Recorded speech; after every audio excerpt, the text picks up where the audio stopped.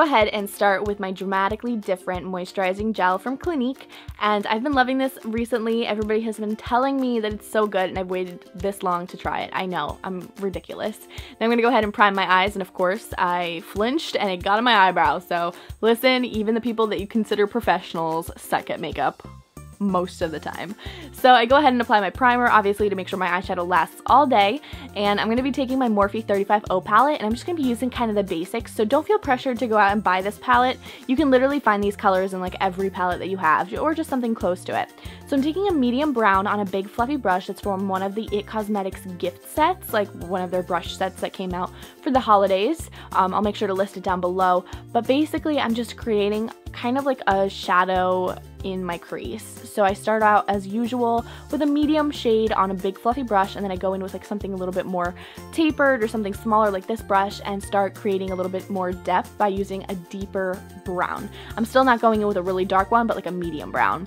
And then I grab a bunch of light shades and start highlighting under my brow, and of course I did a little bit too much, so I had to go back in and fix that. But before I did, I messed up even more and dropped my Lorac Mega Pro 3. I thought it was shattered, but luckily Lorac's eyeshadows are just too soft to shatter, basically. I have had a few like break on me, but that's only because I smushed them with my finger. Now I'm going in with Eggplant from the Lorac Mega Pro 3 on a tapered egg-shaped brush. I love this because it's just really nice to blend away, especially at the crease. The only thing is, I don't have any more of them that are washed, so I had to blow off the excess and just kind of brush side to side really gently, especially on the edges of that like deep color, just to make sure it looks like it's smoked out, but you know, it's not like completely gone. Now I'm using Showtime from Makeup Geek, which actually is a really beautiful color, kind of like Eggplant, but just like a shimmery version of it. And I wanted this on the center of the eye. I wanted to kind of have a little bit of shimmer to play off of the matte.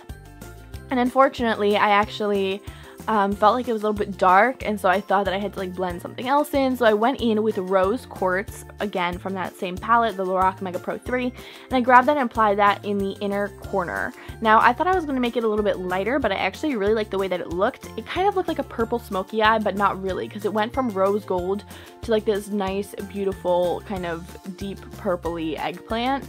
But I don't know, I just really enjoyed it. And then I decided to warm up the crease a little bit more, just again to make sure it's nice and soft.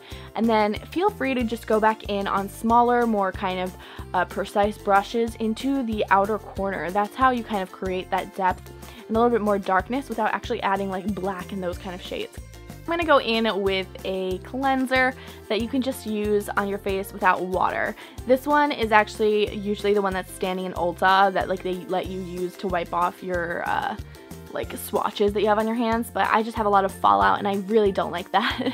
So that's why I do my eyes first. Now I'm going to go in with the Lancome Grandiose liner, and I'm going to be using this, and you can see kind of bends on the top, so it's really cool. It's just, it dries really fast, so I have to like work fast and I have to like make sure I'm precise. So it was a little bit complicated getting used to the technique with that formula. But then I'm going in with a Benefit Precisely My Brow Pencil. I have lately just been like playing around with my eyebrows. I'm still not sure whether or not I actually have a routine. I'm just kind of filling them in on the whim, like here and there, like okay, this looks good. Sometimes I mess up, sometimes I make it good, but I'm just still playing around with it because ever since I dyed my hair, it's just like, I don't know, it's new to me.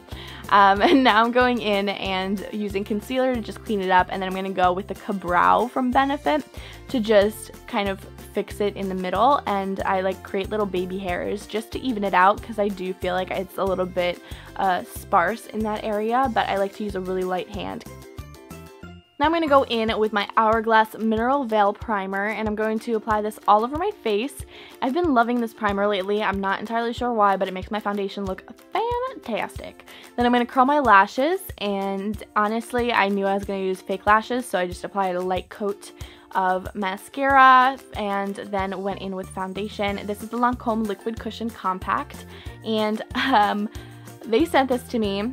Number one, it's a really full coverage formula. I like that it's buildable, but the color is way off. It was so pale, and I can definitely see why it's important to pat it in. but I did find that in some areas it was easier to just rub it in for it to blend a little bit better. But I definitely like the formula throughout the day. I saw that it lasted really nicely, but it was way pale for me, so I had to fix that up a little bit later. Now I'm using my NYX HD concealer, and I'm going to use this to just like cover up those dark under eye circles. I actually really love this. If you haven't tried it, you really need to try it.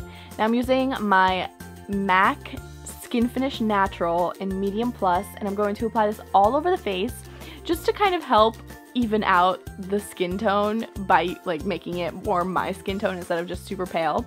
And I'm going to use my Shade and Light palette from Kat Von D and apply that contour shade just to create a little bit more depth to my face. You obviously, when you put on foundation, kind of take away that 3D effect by putting just one bland color all over.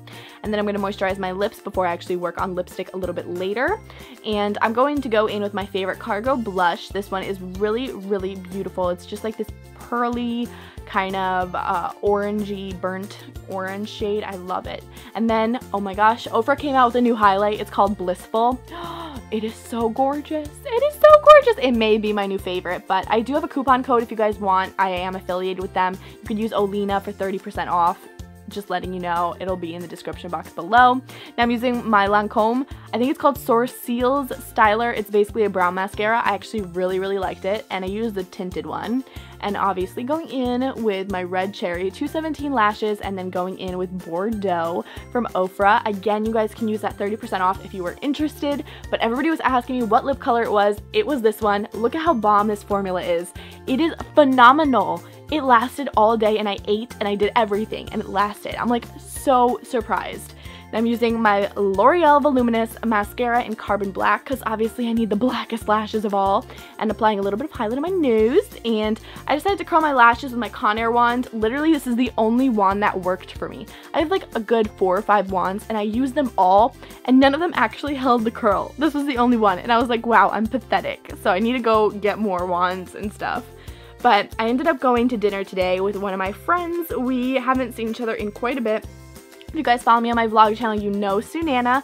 I am so close with her, and so she was studying, and I was like gonna go pick her up to go get some dinner at the sushi place, and I decided to show her my makeup. Obviously, I was a little bit overdressed, but I just felt like this was such a fall look for me. I decided to wear a poncho that I got from Lulu's, a turtleneck that I got from Banana Republic, jeans from Express, and my shoes are actually, I think I got them from Macy's, but I'll make sure to include all the information in the down bar for you guys.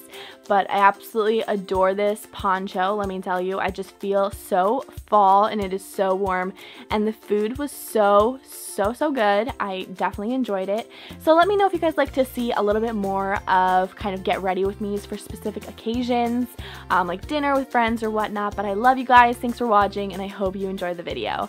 Bye!